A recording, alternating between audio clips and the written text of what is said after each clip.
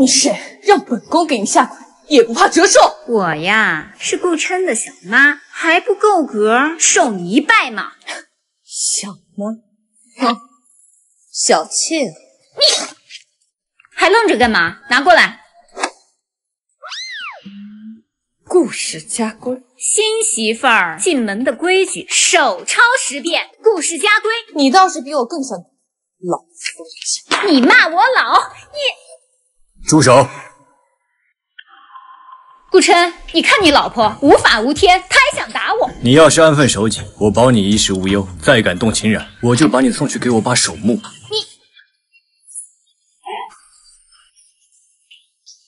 你怎么突然回来了？家里有我的隐情，我不会再让他伤害我身边的任何一个人了。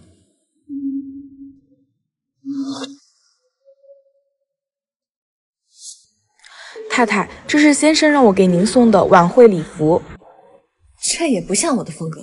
哦，可能挑的是更适合晚会的风格吧。有点道理。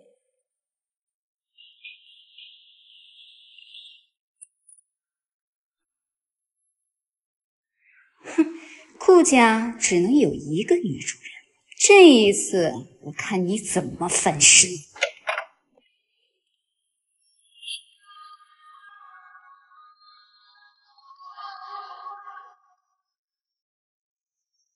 微微，顾琛，秦冉，谁准你穿微微的衣服？给我脱了！哥，你又发什么疯？微微姐早就不在了。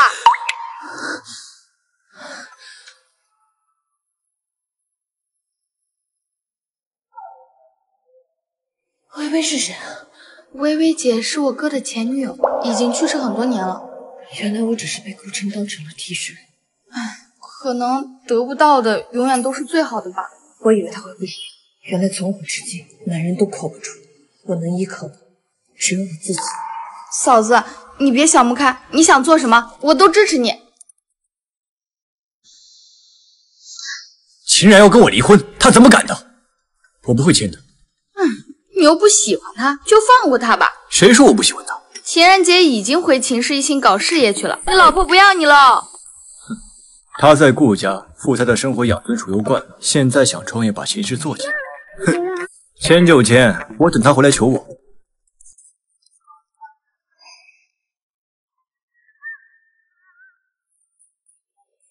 恭喜顾总以3个亿的价格拍得成交宝地1块。听说你看这块地很久，来求我，我可以送给你。那就希望顾总能挖掘出这块废地的价值。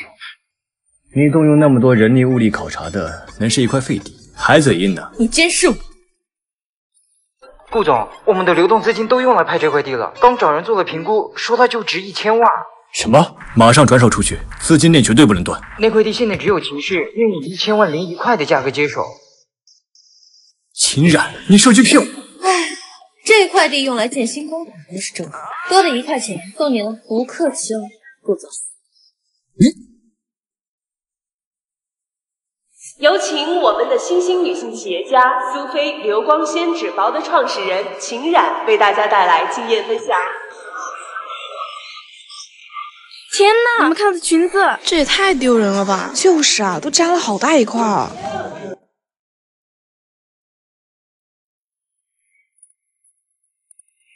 谢谢。小秦总怎么这么不小心呢？你做的。你们家卫生巾这么容易漏，这也能怪我吗？不会吧，这产品还有谁敢用啊？就是啊，谁还买啊？真没想到质量这么差。哥，我劝你还是不要撞枪口上。你胳膊肘往哪儿拐呢？别忘了，你还姓顾。行，那就来试试，到底谁在说？哥，你番茄过敏，怎么还随身携带番茄酱啊？啊，这不会是顾总自导自演吧？这是对自己的前妻恨之入骨，还是余情未了啊？这么大人了，真幼稚。谢谢大家。看这里，看这里，秦冉，加我！秦冉，咱们谈谈。哎，巴结小青的人多了去了，排队。我跟你没什么好谈的。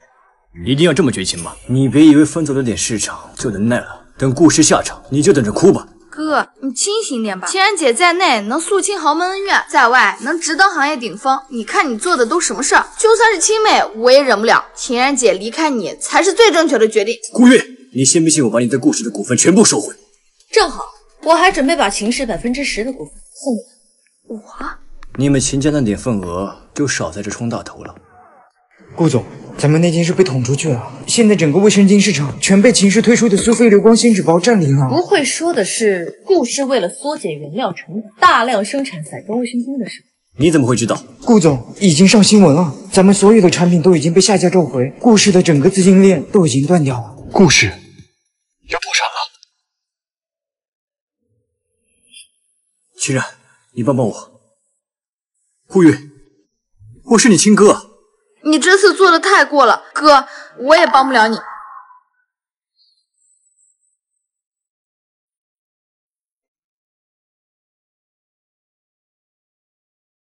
秦然姐，那些男人你真没一个心动的。这个时代早就不是女性只能依附男性才能生存的时代，我不需要他们点缀我本就锦绣的人生。还有你，我给你股份可是要你帮我管理公司，不准偷懒哦。